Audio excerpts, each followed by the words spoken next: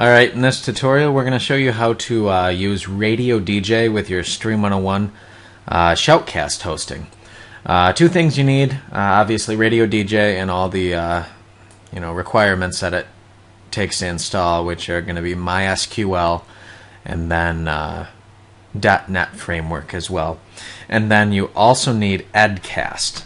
That is going to be the software that we use to get the streaming going. So first of all, we assume you have RadioDJ installed already. Now we need to install Edcast and get that going as well.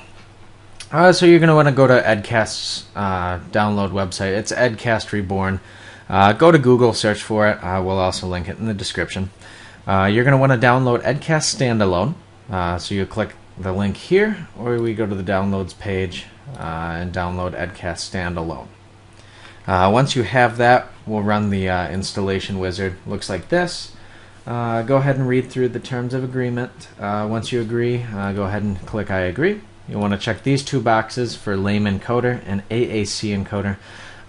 They're not legally allowed to package those two encoders, and that's what does the broadcast streaming. So we'll hit next, choose where you want it to be installed at, hit install, and then it'll prompt you to install the MP3. Press yes. You'll need to download this first one here. Once you have that downloaded, we'll go back to the installer. Says we need to download the plugin for AAC. Click yes. We'll click encoders and tools, and then we'll click this second one down, live FAAC DLL for Win32. We'll download that one as well. They're going to download in zip files. You'll want to unzip them, and then we'll need to move the installation, move those DLLs into the installation folder for Edcast.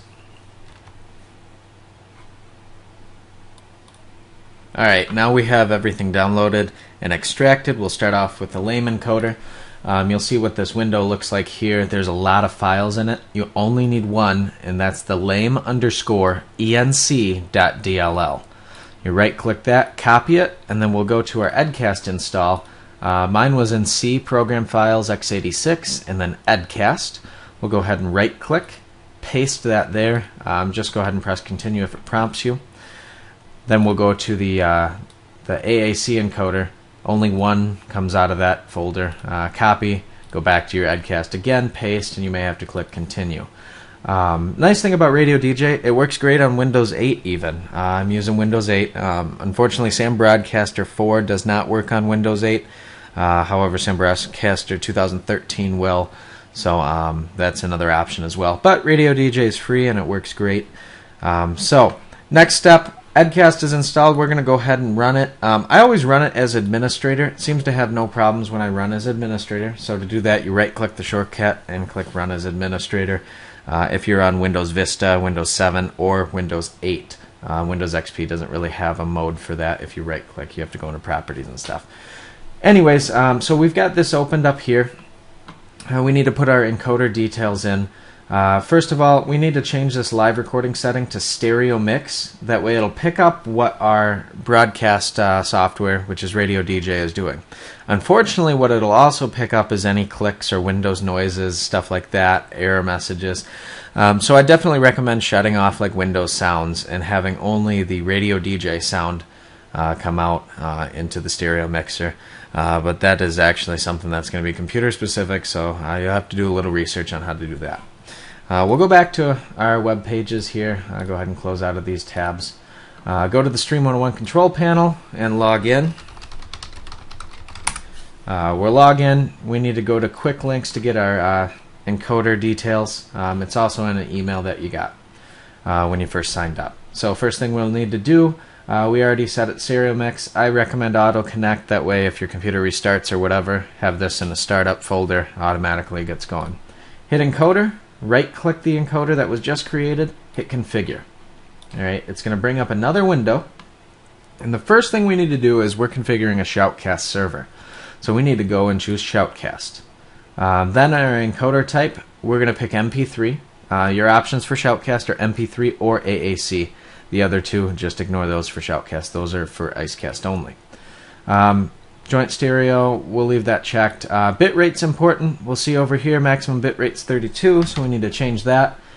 Server IP or host name is cloud1.stream101.com. Never put in the http:// 9066 is our port number. We'll go ahead and put in our password. And then mount point you can leave blank or erase, or just leave it. It doesn't matter because this is Shoutcast server. Go ahead and change reconnect seconds to 1. That way if your internet connection drops at your house or at your location that your broadcast machine's at, just set it to 1. It'll try and reconnect every 1 second. We'll go over to YP settings, which is the yellow page settings. We'll change this to your station name. We're going to call this the Stream 101 tutorial station. Misspelled that.